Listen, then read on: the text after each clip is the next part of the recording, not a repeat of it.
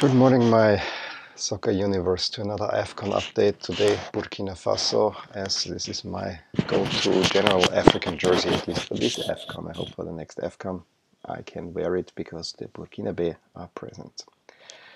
Well, yesterday were the final matches in Groups A and Group B, and you have the lettering. Why don't you go A, B, C? No, no, no, no. We are going at this AFCON. We had yesterday first Group B, then Group A. Today we have first Group D, then Group C, and we finish up then with first Group E and then first Group F and then Group E. Doesn't make sense, not much, except maybe you wanna give those teams, especially Egypt, a little bit of a home field advantage. So in Group B, we had the surprising top of the table clash between Madagascar and Nigeria, and at the same time we had, of course, Burundi against Guinea. Very quick on jerseys. Nigeria played in their dark green jerseys against the red Madagascar with white shorts, which actually those jerseys also looked quite nice. And we had Burundi and Guinea. Burundi playing in very similar jerseys to this one, green with a little bit of red here, so you could see that. And Guinea, of course, played in their white jerseys to put some better contrast there, although I think the yellow would have worked just fine. And the first big thing happening in these matchups was actually at the Guinea-Burundi game, where there was a red card given to Burundi in the 12th minute already to Christophe Ndu Wungira. Unfortunately, I didn't see any of these games because I really wanted to watch Madagascar and Nigeria. Unfortunately, the zone did not show it for whatever reason. And so I didn't even see that. I didn't see a highlight of Burundi, Guinea. But this was an early red card. However, in the other game, almost at the same time, very bad back pass by Nigeria. Nigeria only played with the second string squad. I mean, they made 6 changes, seemingly being already qualified. And with all the heat going on, Gernot Rohr wanted to switch things up. But yeah, it already backfired in the 13th minute, where horrible back pass to the side, where the receiver was not even aware that now Lalaina Nomen Janahari is going for that one. He was completely unaware, so Lalaina intercepts that ball and can go around the goalkeeper and puts it 1-0 Madagascar, which at this point sets Madagascar in first place of Group B. And seemingly this is a big sensation. However, there's not much coming from Nigeria anymore. Yes, they control possession, they maybe have even more shots, but Madagascar is playing it very, very smart from all that I could read. In the other game, in the 25th minute, Yatara makes it 1-0 for Guinea, which also sends them on a good path, because that would mean that they have now 4 points, which also usually means that you're through among the best third place teams. So good thing for them, taking advantage also of the red card. Early in the second half, goals happen almost at the same time. Guinea gets in the 52nd the second goal, again through Yatara, and then a deflected free kick from Andrea Mazzinoro of Madagascar makes it 2-0 for Madagascar.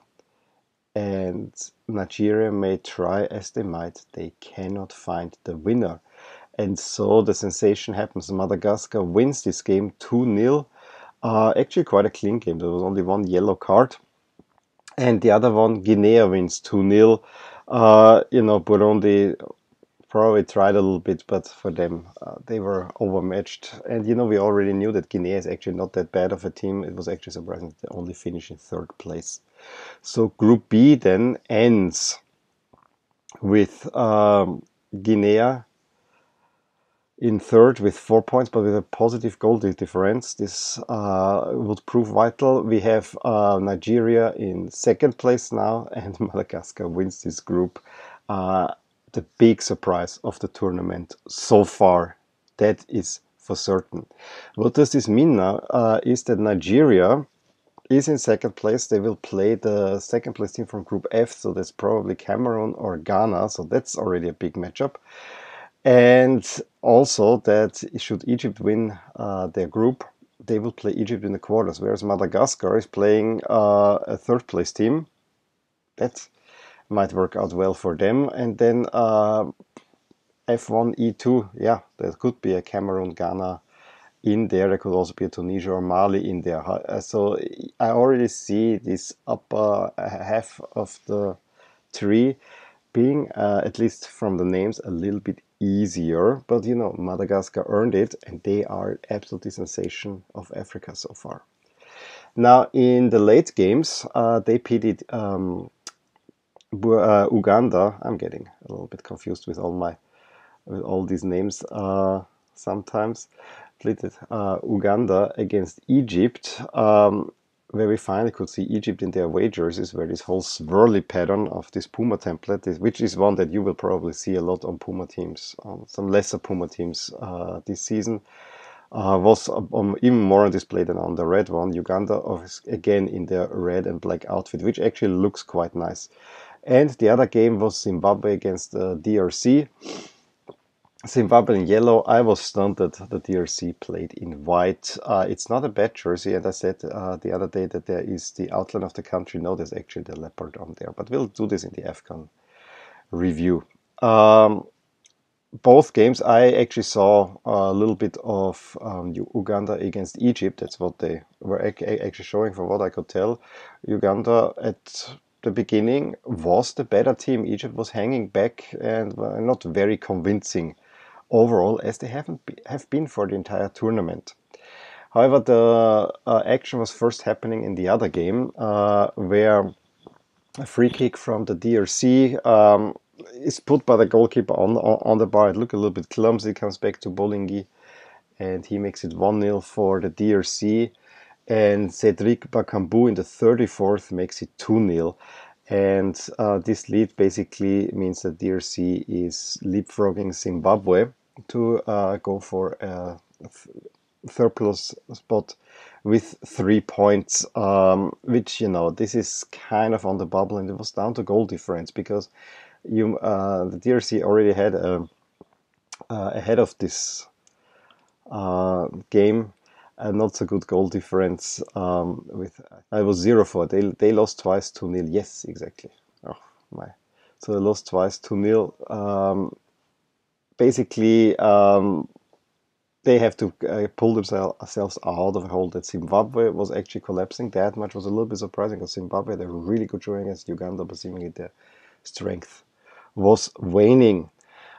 In the other game, as I said, Uganda had a little bit more of the game, but then Egypt gets a free kick at the edge of the box, and Salah takes it and puts it into the net.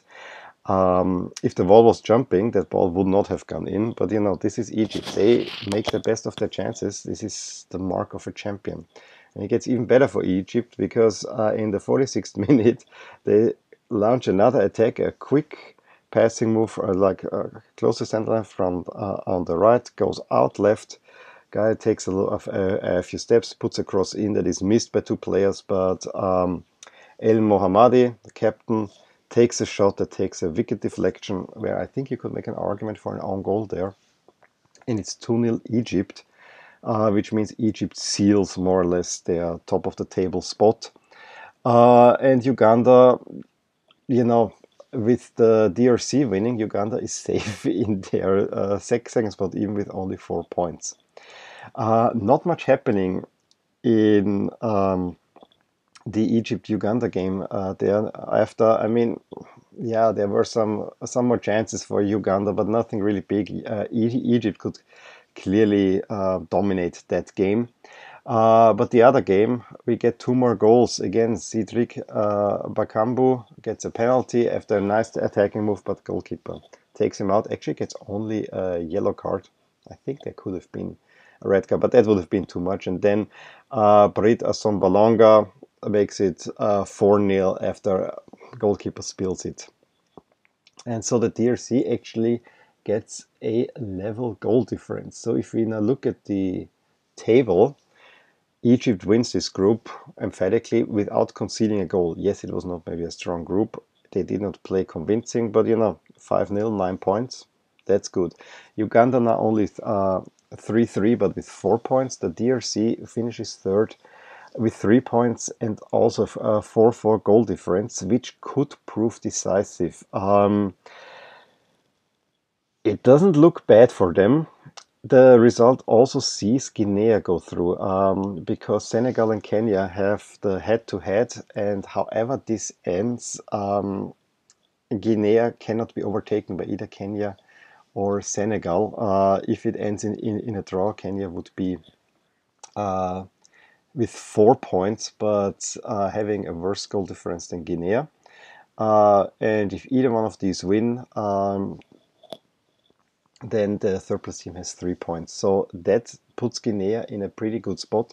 Also, the DRC with this 4-4 is in a pretty good spot of advancing, but you have to see how groups D, E, F work out. So yeah, we have a total of 7 qualifiers already, but we don't know the slot of Guinea. So if we look now at how the matches stand in the bracket, we have Uganda on top waiting for the second place team from Group C, which is probably Senegal. Morocco potentially in this spot. It's not quite secure. We already talked about Madagascar. Algeria is fixed in their spot, but that's a slot where Guinea could get in, also against Morocco. And then Nigeria and Egypt might be on a collision course, depending whether Cameroon or Ghana is in there. No matchups are set yet. That we'll have to wait for a little. Tonight, I think we'll get the first matchups with Group C's and Group D finishing. I actually like it, how the AFCON does it this time, that we have 6 groups, let's finish them in 3 days and then give the teams all 2 days, or have the whole tournament rest for 2 days. I think it makes quite some sense.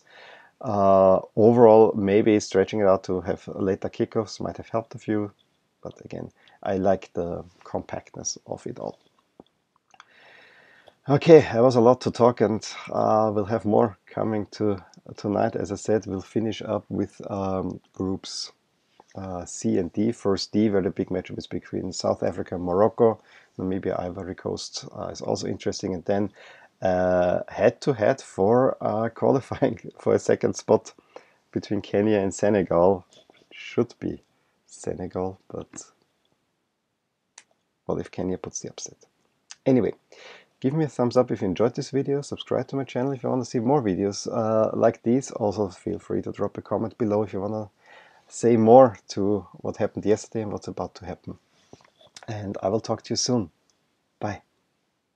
Hey there, I really hope you enjoyed this video. And if you did, here are some videos and playlists that might be of interest to you too. Also, please consider subscribing to my channel, as it will give you all the updates on my channel, all things My Soccer Universe. And with that, I want to wish you a wonderful day.